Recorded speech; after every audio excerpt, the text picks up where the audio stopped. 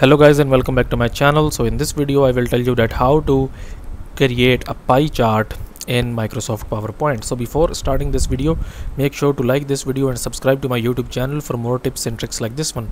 So first of all, I will select the slide where I want the pie chart. Then I will go into this insert tab here. Then I will click on this charts here, and you can see that we have all the different kinds of charts here. I will click on pie here, and here you can see that we have multiple charts. Here is a 3D pie, pie of pie, bar of pie, and a donut chart as well. But I will just create a 2D pie chart, and then I will press OK from here.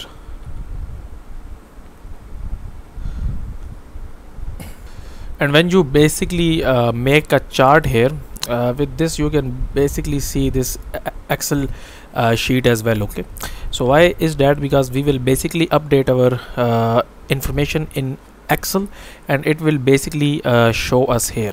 Okay, so these are the names, basically first quadrant, second quadrant, third quadrant, fourth quadrant, and these are the sales. So you can basically customize it according to your needs. Okay, so that's it for this video guys. If you find it useful, kindly like this video and subscribe to my YouTube channel, and I will meet you in the next video.